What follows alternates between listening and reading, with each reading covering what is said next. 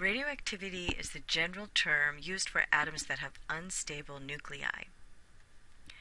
This includes nuclei that have a ratio of neutrons to protons that is too high or too low, and all atoms with 83 or more protons in the nucleus are unstable or radioactive. Unstable nuclei tend to rearrange to more stable arrangements, and this rearranging causes the emission of radiation.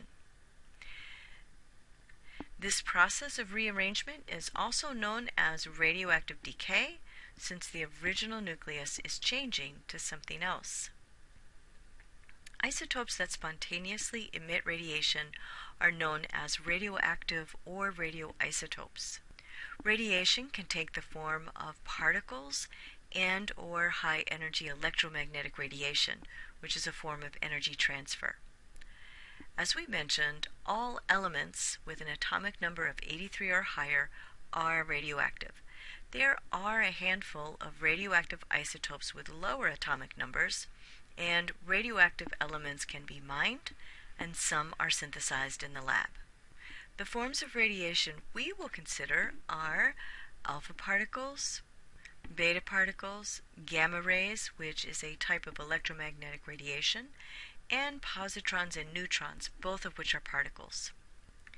The alpha particle was the first type of radiation discovered, which occurred before the structure of the atom was determined.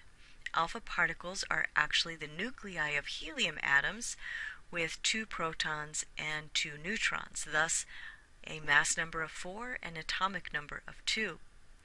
Since scientists didn't know about the structure of atoms, they didn't identify alpha particles as helium nuclei at first.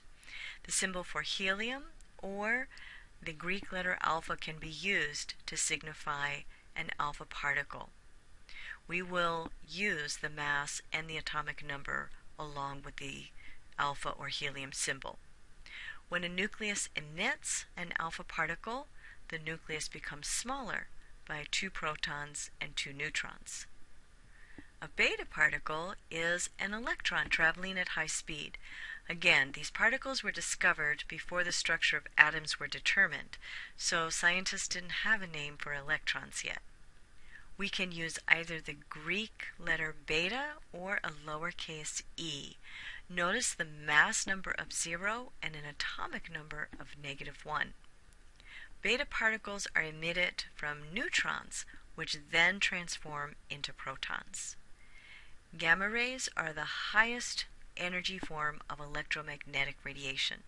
Microwaves, visible light, ultraviolet light, infrared, X-rays are all types of electromagnetic radiation, but they have less energy than gamma rays.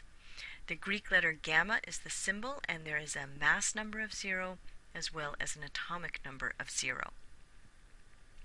A positron is like a positively charged electron. It has the same mass as an electron. Positrons are emitted from protons, which then convert to neutrons. Positrons do not last very long after they are emitted, because as soon as they collide with an electron, which all atoms have, the mass of the positron and electron are converted to energy and gamma radiation is produced. Notice the mass number of 0 and the atomic number of +1. Neutrons are symbolized by a lowercase n with a mass number of 1 and an atomic number of 0.